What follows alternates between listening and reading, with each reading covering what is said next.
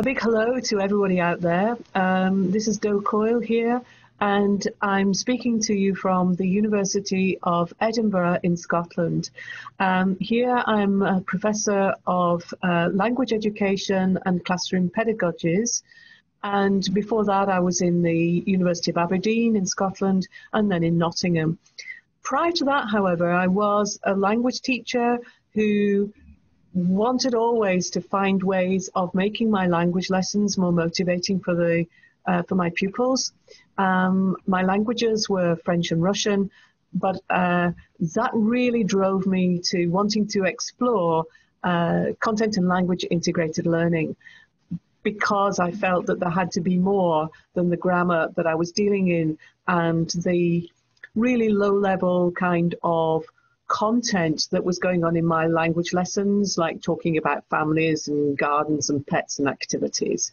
So that's my driver for CLIL. Content and language integrated learning has so many potential benefits, is because what it's looking at is what happens when other languages are used to learn new knowledge.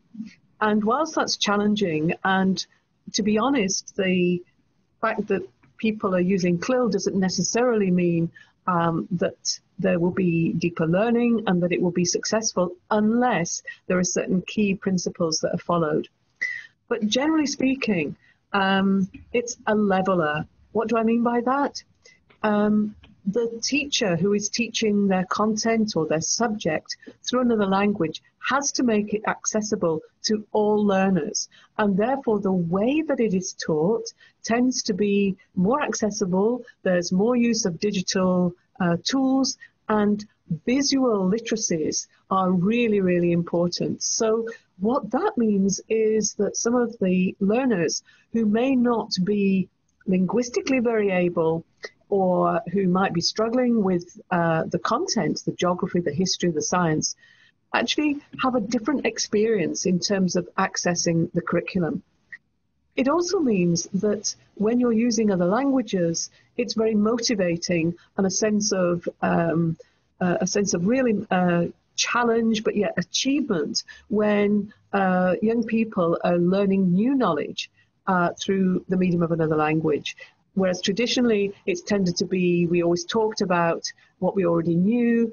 This is around actually bringing together the learning of new knowledge and knowledges and skills alongside linguistic progression. And that is very, very exciting.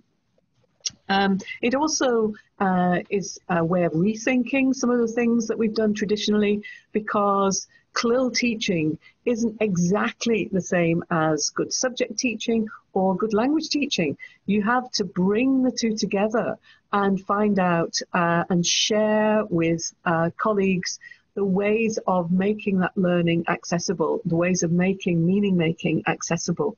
And so therefore, it looks very much at learner strategies, different kinds of literacies, and there are all kinds of opportunities that this will present in terms of looking at the subject from a slightly different perspective. So in other words, from a more intercultural perspective than might have been if that subject had been taught through the medium of the first language.